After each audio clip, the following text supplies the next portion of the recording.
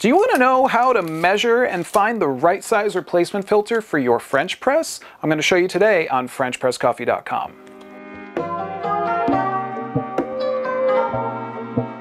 For sure, one of the most consumable items with a French press is the filter. You want to replace the filter off and on, at least over the course of the lifetime of your French press, because it's going to get oils, it's going to get buildup, debris, sometimes it's going to get holes, whatever it's going to be. And these are actually really easy to replace, and that's why we're giving you this video today.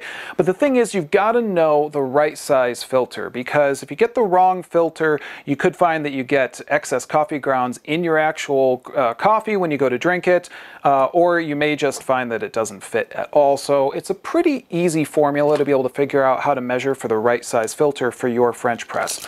I'm just going to take my Bodum that I have right here, and I've taken apart the actual press of my French press. We'll show you how to put that together in just a second. I want to make sure that I've got the right size, so I just take my handy measuring tape, and I'm going to measure the inner diameter. I'm going to measure the inner diameter.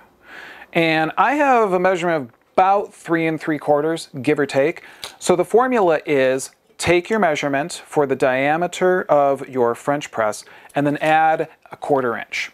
So in this case, I've got again about 3 3/4 inches. So I'm going to be looking for a filter that is a 4-inch filter. So I'm just going to add 1/4 inch, like I say, and then I'm going to look for a 4-inch filter. So what I've got here is a 4-inch filter. You can see my measurement.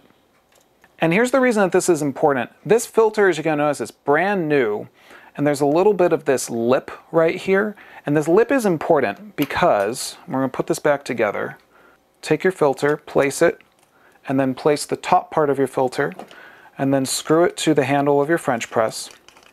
And the reason that this lip is important is that it's going to keep your coffee grounds from getting into your actual coffee. And over time, I found that this is the part that usually frays and gets kind of the most beaten up on my own French presses. But with a new one, you get this really great seal. You can just kind of see how well that metal sort of folds up on the sides of the French press. And then when you press down, this just makes sure that you've got a really solid seal. You're not going to get coffee grounds or other debris, stuff like that, in your actual coffee when you go to brew. So it's really easy to do, and it makes it really easy to replace that filter. And with most French presses, this should be, again, something you can do in just a minute or so.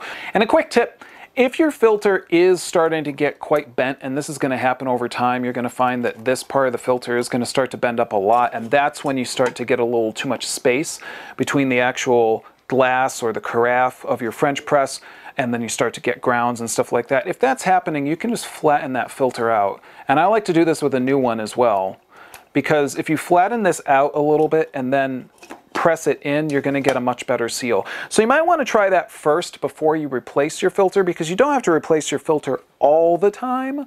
But as your filter starts to wear down, again, get a lot of oil, debris, stuff like that on it, it does make it worth changing it, because it can also give you just overall a better cup of coffee.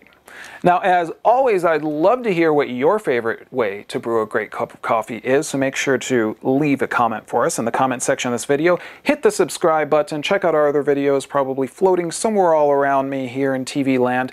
And if you're looking for great coffee gadgets, placement parts, and more, check out FrenchPressCoffee.com. As always, everyone, I'm Brian with FrenchPressCoffee.com. Thanks for tuning in. I'll see you next time, and take care. So did you like that video? If so, why don't you give us a like, maybe subscribe to our channel? And if you do, I'll give you a wonderful coffee quote. It's okay, I'll wait. Go on. Ah, there you go. Thank you very much, and here's the coffee quote.